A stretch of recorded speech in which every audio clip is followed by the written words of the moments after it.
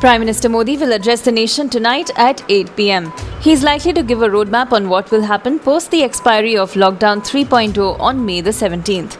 The Prime Minister's address comes a day after he held a marathon meeting with chief ministers of various states to assess the issues arising from the lockdown that was enforced on March the 25th to curb the spread of the coronavirus in India.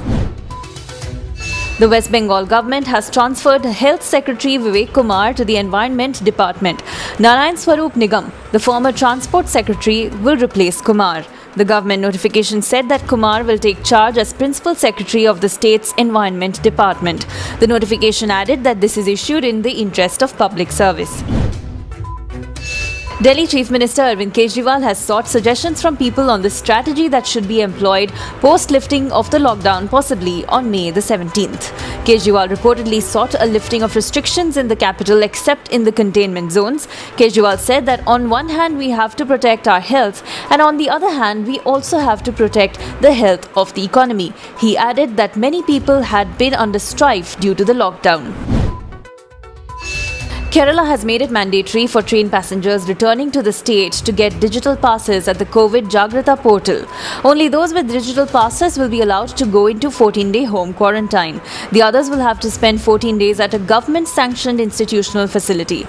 These digital passes will help the state keep a check on movement of people arriving from other states and keep a check on the spread of the virus as well. Limited railway services for regular passengers starts today. The trains on 15 special routes will run on full capacity. It will be up to the passengers to maintain social distancing. It will be mandatory for all passengers to download the Arogya Setu app. Only asymptomatic passengers will be allowed to board.